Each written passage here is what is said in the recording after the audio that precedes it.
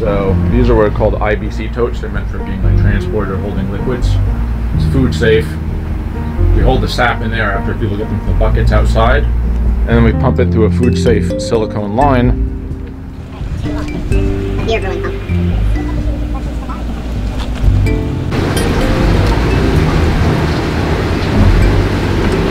Pumps up to here, goes up into that little tiny tank up there, and it fills up.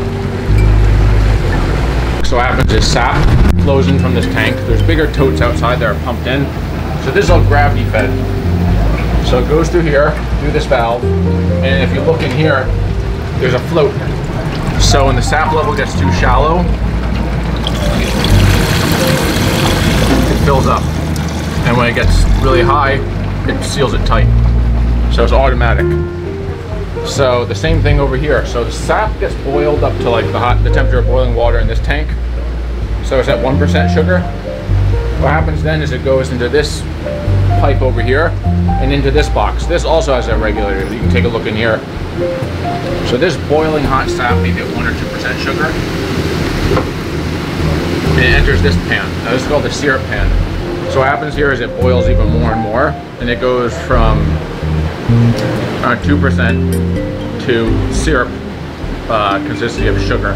So it gets a really high concentration, gets kind of viscous and sticky. And the only way to really measure that is to measure off this thermometer on the side. It has to like get up to like a certain temperature there.